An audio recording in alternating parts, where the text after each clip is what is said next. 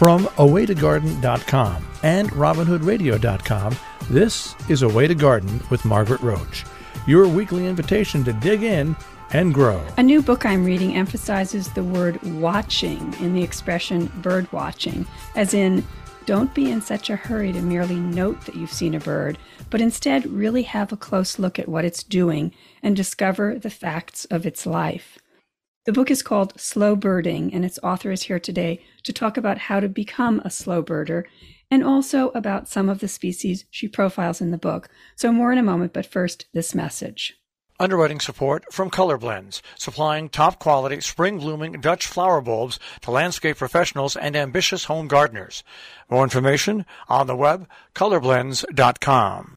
Today's guest is Joan Strassman, a specialist in animal behavior who's a professor of biology at Washington University in St. Louis. She's also now the author of Slow Birding, the Art and Science of Enjoying the Birds in Your Own Backyard. Welcome, Joan. Thanks for making time to talk about this. Thank you. I'm delighted to do so. Good. And I should mention before we get started that we'll have a book giveaway with the transcript of the show over on awaytogarden.com.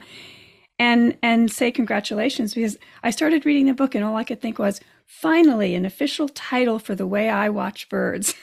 So thank you. Oh, it's my pleasure. Yeah.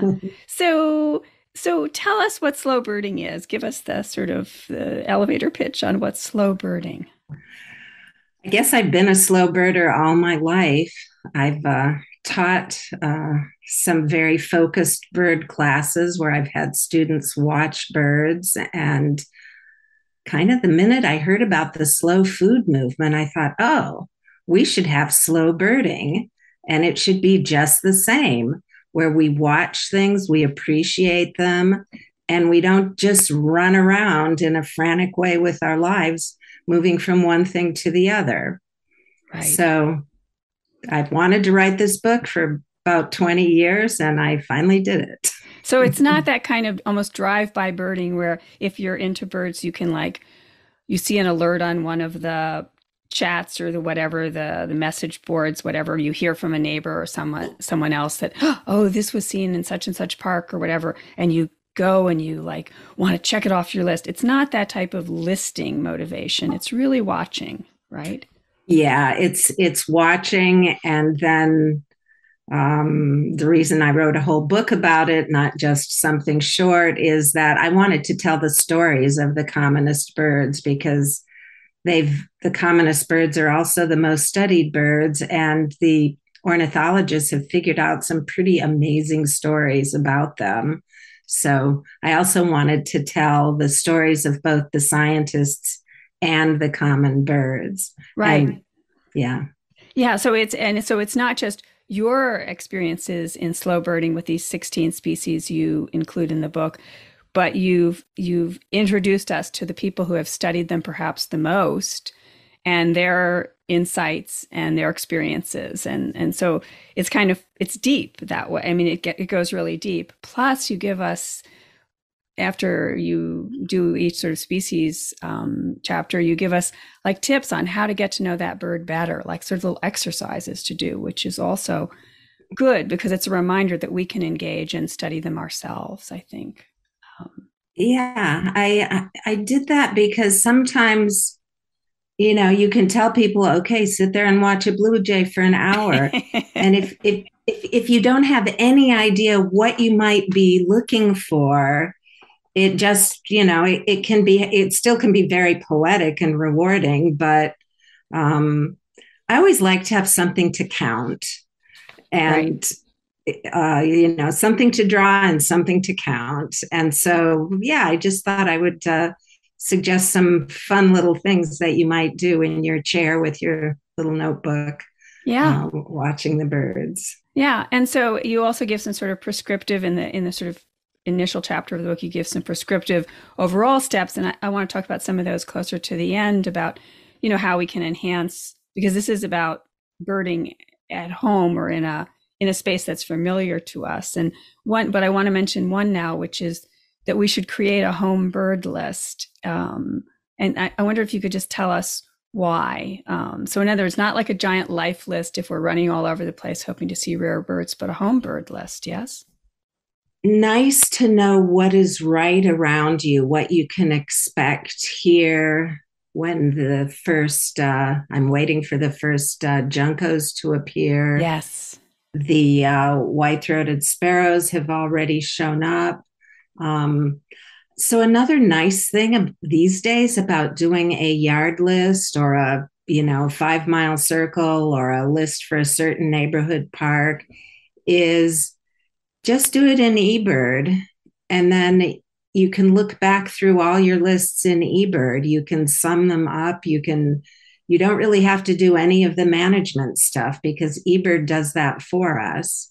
So once you pick a place in eBird, you can look back at that place in as many ways as you want to. So if you're interested in the turnover of the seasons, which I think we all are, seeing what birds you saw when, yes, is it's just, I don't know, it's enriching to me. I keep besides my home list, and actually my list in eBird, and that's ebird.org. That it's a kind of an online database from the Cornell Lab of Ornithology that we can use and be citizen scientists and submit our data, but also have a record of what we've seen, as you were just saying. And I think I have only 86 species in there, and 81 of them were in my garden. That's how local I've seen other birds elsewhere in other countries but that's not what I'm doing there. I want to really do what you're advocating that we all do, and I that's why I said I was so happy to see it sort of named something, and because I feel like I know them, and I have this winter list. I know who's here in the winter. That I kind of keep it that way as well. I know who to expect at the cusps of the season, as you were saying. So these are not rare birds that you're profiling, and these are the most familiar birds, really. And so I wanted to just kind of dig into some of them. And the blue jay, everybody knows who a blue jay is, and so maybe a couple of the things that you talked about with the blue jays, their relationships with, they really helped shape the flora of parts of North America, didn't they?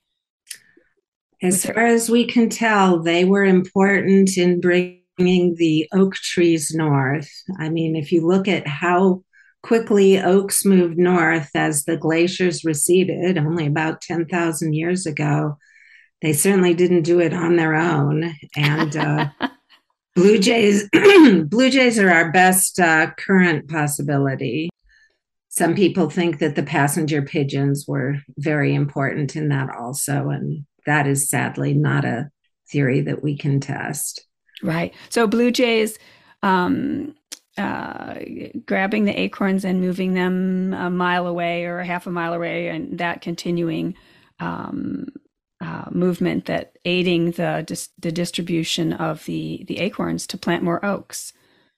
Right. Yeah. Yeah. And so you can watch that. You can watch a blue jay with an acorn. Yes. You can see that they take the caps off before they move. You can stop under an oak tree and see if the acorns still left there are the lighter ones that have weevil holes that the blue jays won't have been interested in. So the tie of the blue jays to the acorns makes them an especially good bird for a slow birder. Yeah. With some of the tips about blue jays and about kind of getting to know them better, they have so many different vocalizations. It seems like they're talky, and you suggest that we sort of, learn more about some of their sounds and maybe even record them and so forth. They can fool. There's another app from Cornell Lab of Ornithology, and these are all free, by the way. It's called Merlin, and it'll listen to the birds that you have in when you have it turned on. It'll listen to the birds, and blue jays can fool Merlin when they make the red-tailed hawk sound. They fool Margaret too. Yeah. I always look out the window. I'm like, who's here? Yeah. So that's a good one. That's But such a familiar bird. And you profile the robin as well. You talk about the robin, and I mean, that's a bird that in so many parts of the country we all know, and we even know, we could sort of close our eyes and think, even people who aren't birders could close their eyes and think, oh, it runs a few steps and then it sort of cocks its head to one side as if maybe it saw something or heard something, and then it goes for it. It starts pecking at the soil, and that worm is unearthed. And so what's that about? That was a fascinating tale, because is it that they're hearing, or is it that they're seeing? What's going on? So it turns out it is that they're hearing, and this is work by Bob Montgomery and Pat Weatherhead, who had heard that, I guess they had read a paper that said it was about vibrations, and they were wondering if that were true or not. So they devised a set of very nice little experiments to see what exactly it was that brought the robins so efficiently onto the worms. Right. But and so we infer, oh, robins, they eat worms, but is that really their primary diet? They're only eating worms when they're feeding babies, in large part. Robins are among the birds that eat the most fruit. I think they're only surpassed by cedar waxwings. Yes. Yeah. So it's funny. So they kind of, I don't know what the word is, but they kind of pre-digest and then regurgitate the worms for the babies. Is that what the worms are like, baby food? Yeah, usually when birds are eating insects or arthropods or worms and all those sorts of things, it's for the babies, and they don't really digest them. They just kind of smush them up into their crops so they can carry a bunch of them to their starving babies. Right. And the other thing that I found was interesting is you sort of challenge us. You say, try to learn to tell the males apart from the females. With robins, it's not quite so obvious as with some birds, as with a pair of warblers or something. It's a little trickier. And how do you suggest we learn to do that? So, yeah, this is something I really hadn't. I just thought you couldn't tell robins apart. But Right. if you look at them carefully, particularly in the breeding season, you'll see that the male has a much blacker head than the female, and a much redder or russet colored belly. He has much stronger colors than she does. And they're often in pairs. They nest together, and both parents take care of the babies. So they provide you with a way of comparing, because you can often see both partners together. Right. Right. Because I never really thought about it. I like what you just said. I just thought, oh, I can't tell them apart. You know, they're too similar. So you just mentioned cedar waxwings, and speaking of birds who like some fruit, Yeah. they're how in the world do they figure out exactly just before everything's ripe? They swoop in, and I think in the book you say cedar waxwings arrive unpredictably from on high. It's like they surprise me a lot in the garden. So tell us a little bit about cedar waxwings.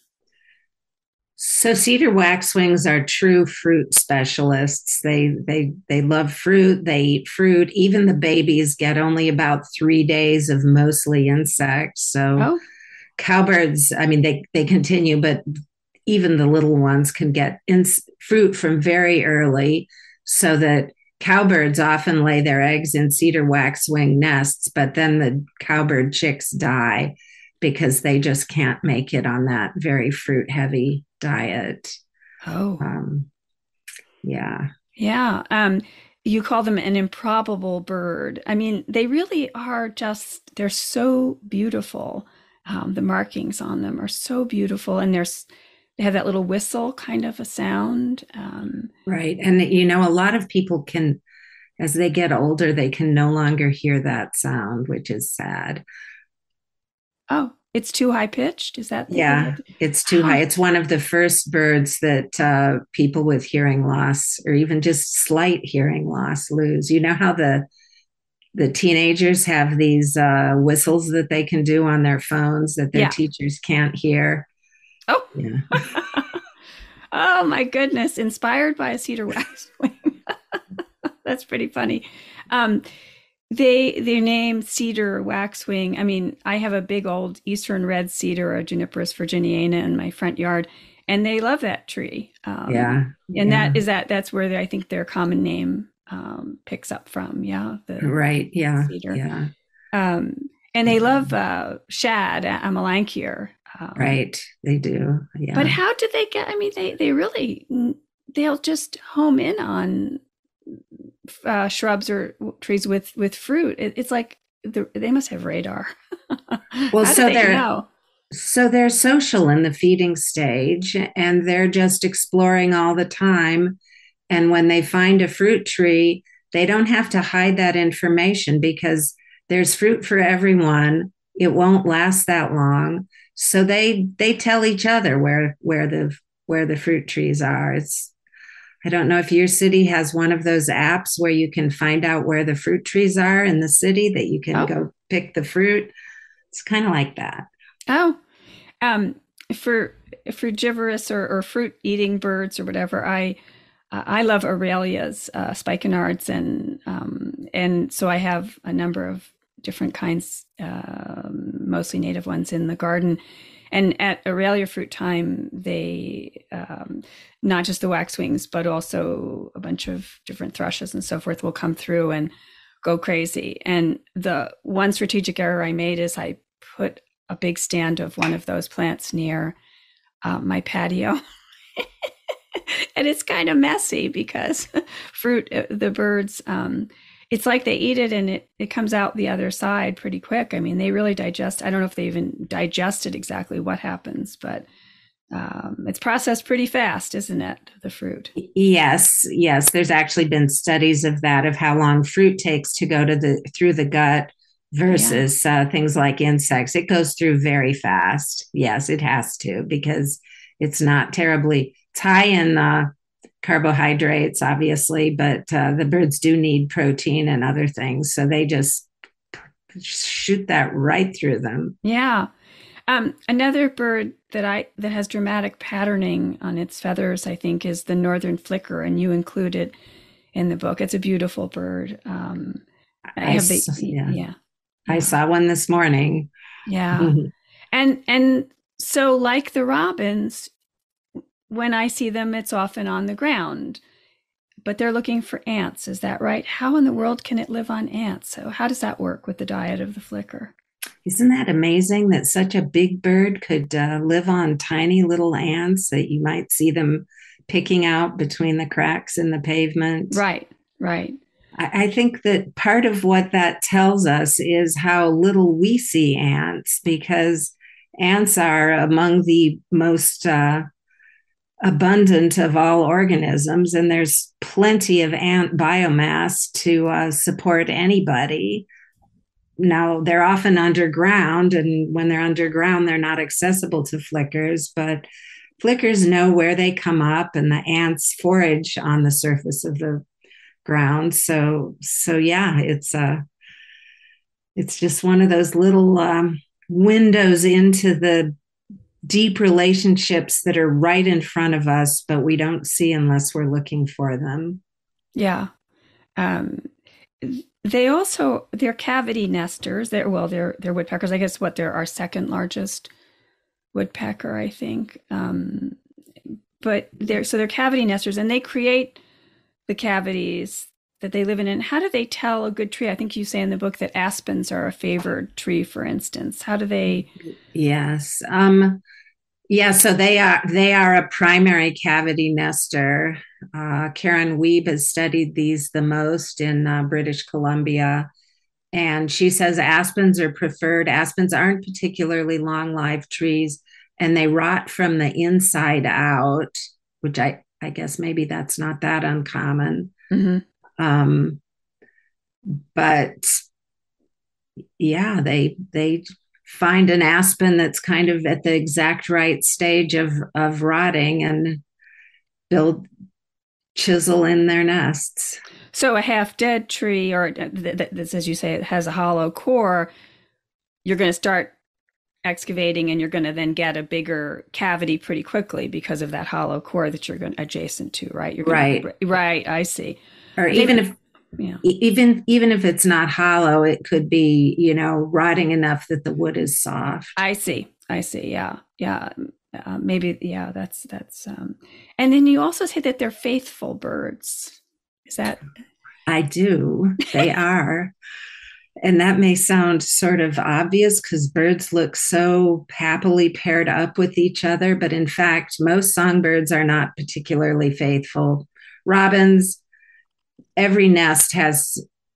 almost every nest has chicks that are not fathered by the male that's taking care of them. But flickers are faithful. So interesting. It's just. And that, to me, again, I've watched them. They're common where I am. I'm in a rural area, and a lot of good hunting grounds for them, so to speak, and a lot of trees surrounded by forests, so lots of places for them to nest. And, their voices and their appearance, I mean, it's just so common. And I knew about the ants, but I didn't know about their that they pair up like that. I didn't know that.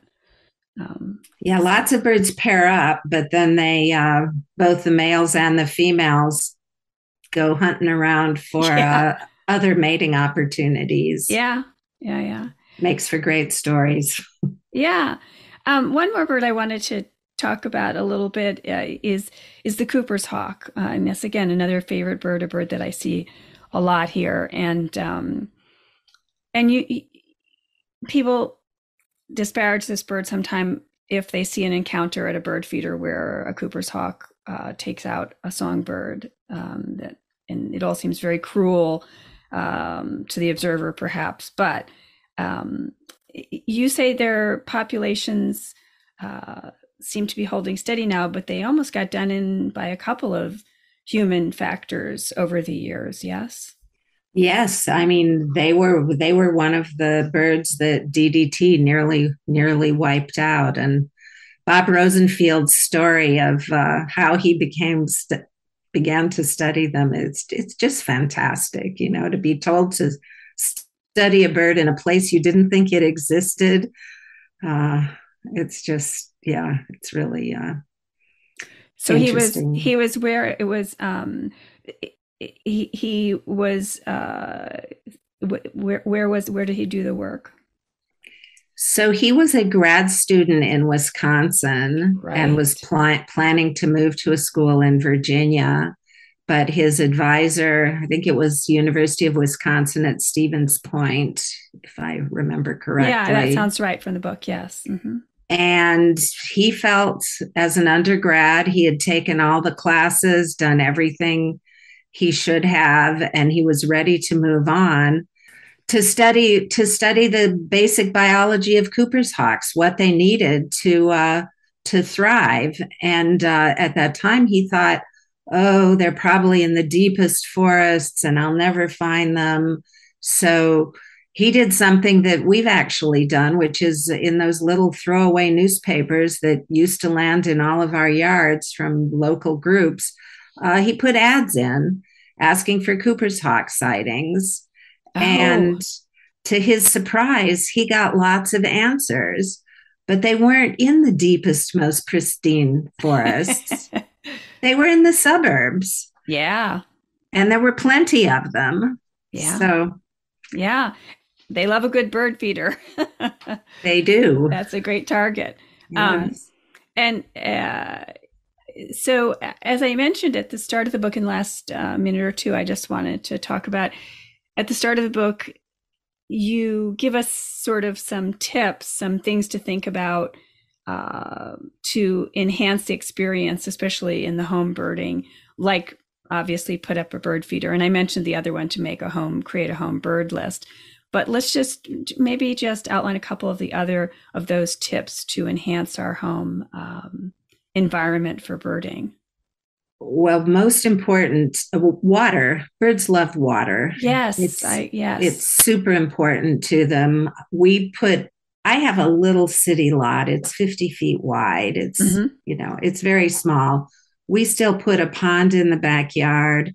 In the winter, one of the first things I do in the morning is boil a tea kettle of water and pour it on the little shallow area so the birds have some water. So water's good. Native vegetation is good. Any of the flowers that have lots of seeds, the native flowers, we have lots of rudbeckia and black-eyed Susans and asters and stuff like that. And it's just so rewarding to see the goldfinches hanging upside down as they pull out the seeds. So yes. Even a small city lot, you can put some native plants and some water. Well, and I think the water can't be overestimated as it's how powerful it is. And as you say, 365 days a year, not just in the fair weather. So right. I could just talk to you forever about slow birding, and I appreciate your making the time today. And like I said at the beginning, we're going to have a book giveaway of the new book, Slow Birding, with the transcript of this show over on awaytogarden.com. And I'm just having fun reading it. It's a deep dive, but then again, there's these tips that are so just what we can do. They're simpler too. There's lots of science and lots of inspiration. And so thank you so much. It's my pleasure to talk with you. Thank you. Underwriting support from Color Blends, supplying top-quality spring-blooming Dutch flower bulbs to landscape professionals and ambitious home gardeners. More information on the web, colorblends.com. And thanks to all of you for tuning in to Now Don't Miss an Episode. You can subscribe free to the podcast version of the show on Stitcher or Apple Podcasts or Spotify. And you can find me anytime at awaytogarden.com and on Facebook and on Instagram as @awaytogarden. And happy gardening and bird watching meantime. Away to Garden with Margaret Roach is a joint production of awaytogarden.com and the smallest NPR station in the nation, Robin Hood Radio.